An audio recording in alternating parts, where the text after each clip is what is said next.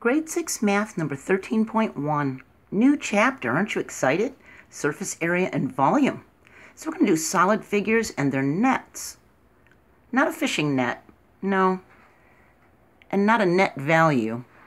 This is a unfolded shape. A solid figure has 3 dimensions, length, width, and height. They're identified by the shape of their bases. The number of bases and the shape of their lateral faces or surfaces. A net is a plane figure that can be folded into a solid figure. See? I have a 3D wedge here. And you can see it's got a top and a bottom. Does it look like a piece of cheesecake? It's got a square in the front, doesn't it? And look, there's a rectangle here, and there's a hidden rectangle on the other side. So it's got a base that it's sitting on, and actually the top is a base. It's considered base 1 and base 2. Here's the rectangle side that is folded along this line here. See, that's that line right there. And then there's the hidden rectangle on the other side around the back. See? And there's that front square. So the lateral surface is any surface other than the base. So it's got 1, 2, 3 lateral surfaces and 2 bases, a top and a bottom, base 1 and base 2, okay? For this shape, it kind of looks like a cake, doesn't it? Like a birthday cake or maybe even a hat box from the olden days. You can see that it's got a circular base that it's sitting on, and it's got a circle for a base on the top, like this, base 1 and base 2. And the lateral surface is actually a large rectangle that's wrapping around. It wraps around like this. Sometimes when you get a cake, it's got a sheet of plastic or cardboard around the outside of it, and you have to peel it off.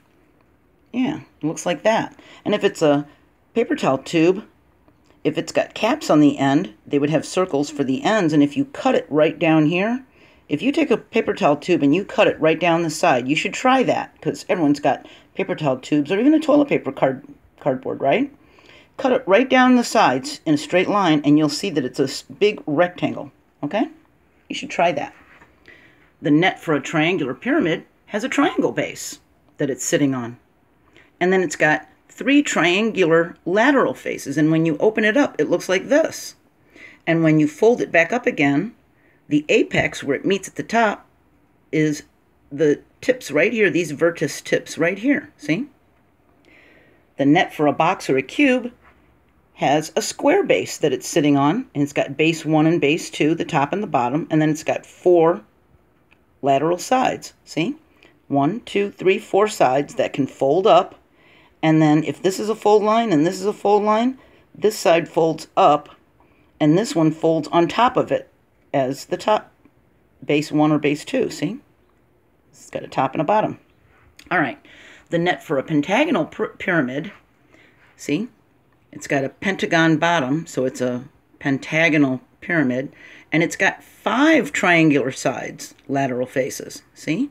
And when they fold up like this, the apex at the very, very top is these outside points, these outside vertices, see? And they can all fold up like that. A triangular prism has 4 sides and a base. 1, 2, 3, 4. You can see the ends can fold up to make these triangles on the sides.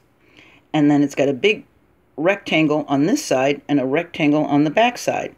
So if you unfolded it, it would look like this. And this top line would meet that bottom line, and they'd make a triangle shape like that, see? And if we stood it on end, then this would be the base 1 and base 2, and it would have 3 rectangles for lateral faces. It just depends on how it's sitting, okay?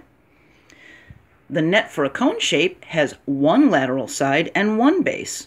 It's got a curved bottom, and this wraps around like this, and this side meets this side, and then it's got the circle base that is plugging up the bottom.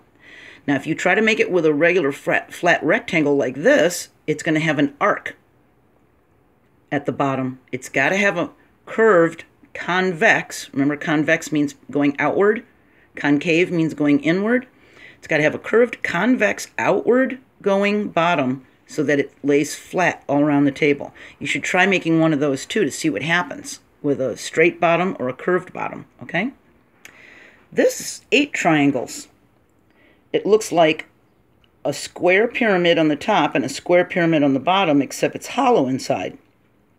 So if you were to fold it and put it all the way around, it would look, unfold it and open it up all the way around, it would look like this. Each one of these sides would touch each other, and each one of these sides would touch each other, and it would end up looking like this, sort of like a Christmas ornament, doesn't it?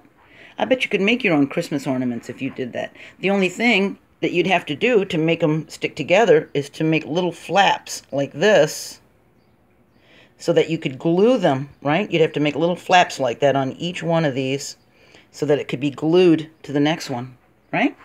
So yeah, you can make your own Christmas ornaments. Even with these, you can make your own Christmas ornaments or holiday ornaments, okay? So those are solid figures, they're nets, and they're lateral surfaces, all right? I'll see you next video. Bye.